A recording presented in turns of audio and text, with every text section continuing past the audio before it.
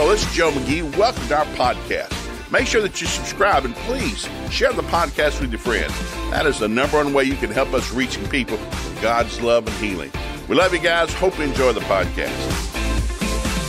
Hey, everybody. Welcome to Wednesday's Words of Wisdom, where we take a word in the Bible, try to expound on it a little bit, because you can learn a lot. I taught high school kids for 10 years ago, 4 decades ago. First of every class, I try to pick a word. Just told 3 or 4 scriptures about, what the Bible says about this word. Well, today we're doing it now on this, and it's like, I'm trying to find 7, 8, 10 scriptures to let you know this word means something. Every word in the Bible means a lot. So you like to meditate on it. If you meditate on the word day and night, you'll prosper, have good success. So even simple words got deep meaning. So today, the word we're working on today is called run. R-U-N. Can you run fast or run far? So it's a great word, the word run. So Psalm 143, verse 9, most all these scriptures are from the New Living Translation. If there was some other translation, I'll let you know. But most of these are from the New Living Translation. Psalm 143, verse 9. Rescue me from my enemies, Lord. I run to you to hide me. Who do you run to? I'm running to God. Because God's good all the time. He won't turn you away. He won't turn you back. Come boldly to the throne of grace to get mercy help in time of need. So I like that word, run. I'm going to run to you, God. Proverbs 4:12. Proverbs 4, verse 12.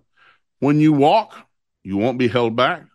When you run, you will not stumble. That's a promise of the people of God. When you run, you will not stumble. I like that. That's a good promise. When you run, you will not stumble. Proverbs 18, verse 10. Proverbs 18, verse 10. The name of the Lord is a strong fortress. The godly run into him and are safe. The godly run to him. Godly run to God. I run to God and I'll be safe. I run to God, I'll be safe. Where's safety? In God. I'll run to God and I'll be safe. And that's good. Proverbs 28, verse 1. Proverbs 28, verse 1.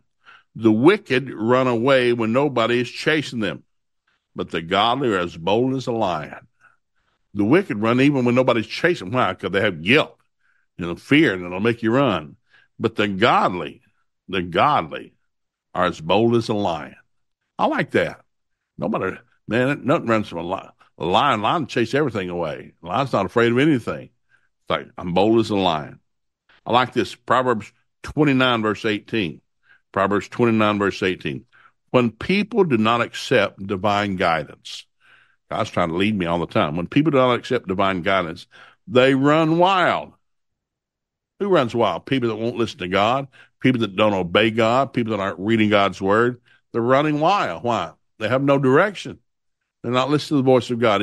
He's not ordering their steps, directing their paths. They're directing their own path. And they're running everywhere. Why? They run wild, the Bible says.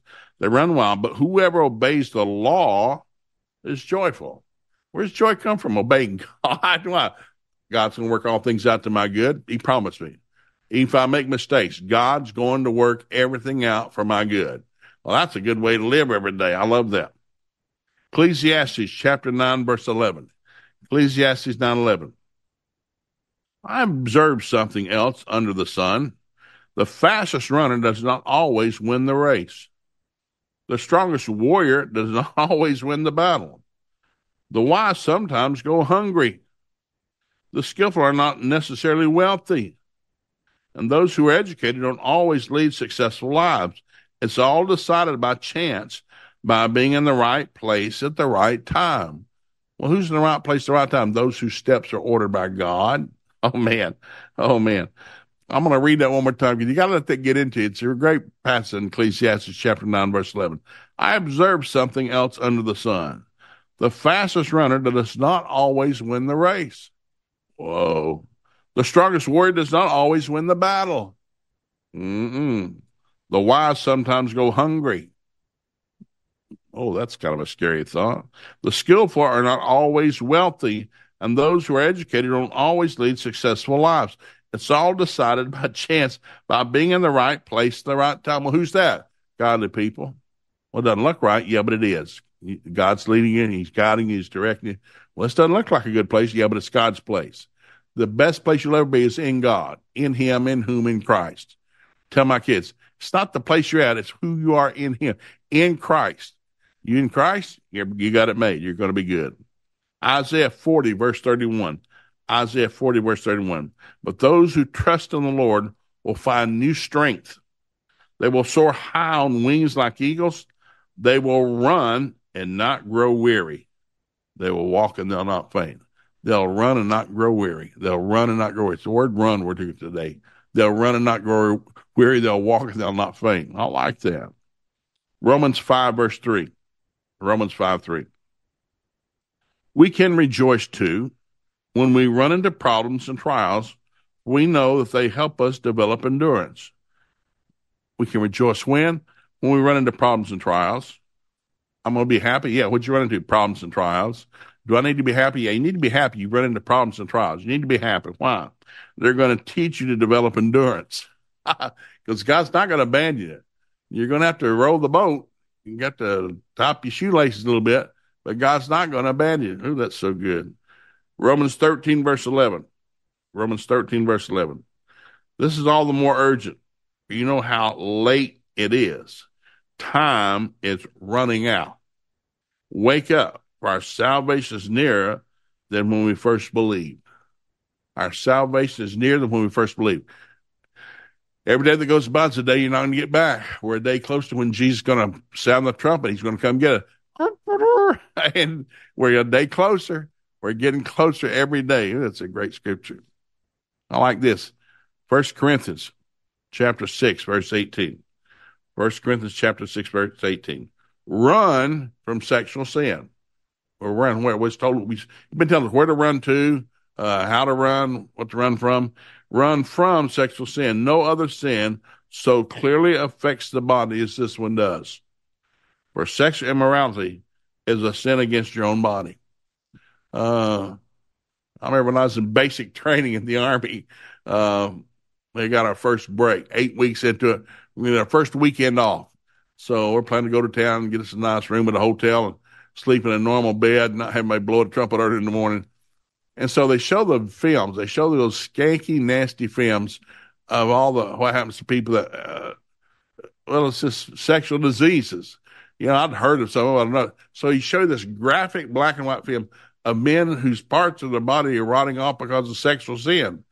And I don't mind telling you, me and a bunch of buddies from Minnesota went through basic together. We got out of that room and said, man, I'm going to go to the hotel. I'm going to shut the door and I'm going to lock it. I don't want to see anybody. I don't want to go anywhere. I'm going to order room service and I'm going to go in the bathroom and shut the door. And I'm going to be able to sit on a toilet by myself, not with 24 other people. And I'm going to be able to relax. I'm going to sleep in a nice bed tonight, not have, 100 and something guys snoring and yelling and hollering. I'm going to have some sweet sleep tonight. We were so thankful. And so he's warning you about, sexual sin. It's going to mess you up. Don't do it. Stay away from it. Woo. 1 Corinthians chapter 9, verse 24. 1 Corinthians 9:24. Don't you realize that in a race, everyone runs, but only one person gets the prize? Everybody runs, only one person will get the prize. So run to win. You run to win. One of my daughters ran cross country. She's real good. Run forever. Never lose your breath. And so we were in Oklahoma City, got to drive 2.5 hours away for this cross country run. And there's no bleachers, there's no stands, there's no place to get food, no bathroom.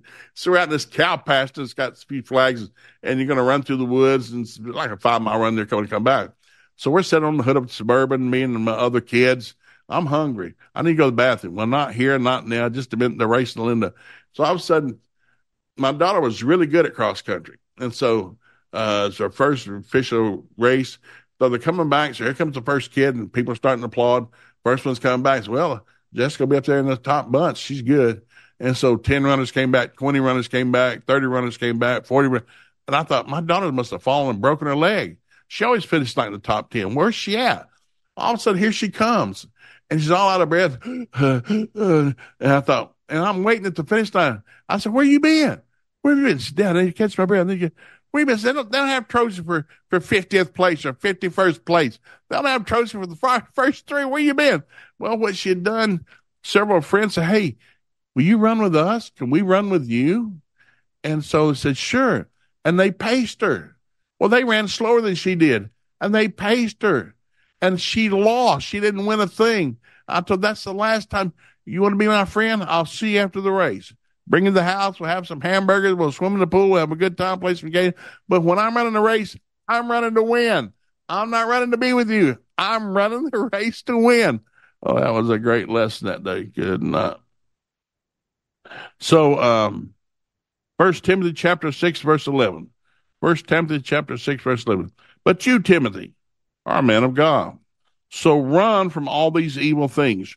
Run from evil. Stay away from it. Run from it. Don't just walk. Run from evil. Pursue righteousness, a godly life, along with faith, love, perseverance, and gentleness. Pursue righteousness. Chase righteousness. You want to chase something? Chase a godly life. Chase faith. Chase love. Chase perseverance. Chase gentleness. That's good. 2 Timothy 2, verse 22. 2 Timothy 2, verse 22. Run from anything that stimulates youthful lust. Run from anything that stimulates youthful lust. Instead, pursue righteous living, faithfulness, love, and peace. Enjoy the companionship of all those who call on the Lord with a pure heart. Enjoy companionship with who? People who fear God like you do. You need to hang with people that are like you, that fear God like you do. If they don't fear God, don't hang with them. If they're thirsty, give them water. If they're in prison, visit them. If they're hungry, feed them. But don't hang out and spend spare time with them. Oh, the Bible's so clear on that. Hebrews chapter 12, verse 1. Hebrews 12, 1. Therefore, since we are surrounded by such a huge crowd of witnesses to the life of faith, let us strip off every weight that slows us down, especially the sin that so easily trips us up. And let us run with endurance the race God has set before us. I told all 6 of my kids, you're all gifted different. You're going different places. I hope you stay friends the rest of your life, but you're going different places. Your gift to make room for you, bring before kings, make you wealthy. You don't have your sister's gift. You don't have your brother's gift. You don't have my gift. You don't have your mom's gift. You have your gift. God gave you a gift, so use it to serve your fellow man. Find out what you're good at. Get real good at it. That's the gift that God gave you. So I really like to run. Run that race. What are you running for? To win? Why are you running? I like running, but I like to win. I want to run to win. So run to win, guys. It's a good thing to do. God bless. Thanks for being with us today. Be sure to join us Monday, Wednesday, and Friday to hear more of what God can do in your life. He's got a great future for you and your family, and we're here to help you get there. Please make sure you visit Joe McGee Ministries on Facebook, YouTube, and Instagram. There you find all of our Friday funny videos and other encouraging resources for you and your family. While you're at it, be sure to visit joemcgee.com. We have all sorts of materials, books, DVDs, you name it, all there to help you, your marriage, and your family succeed.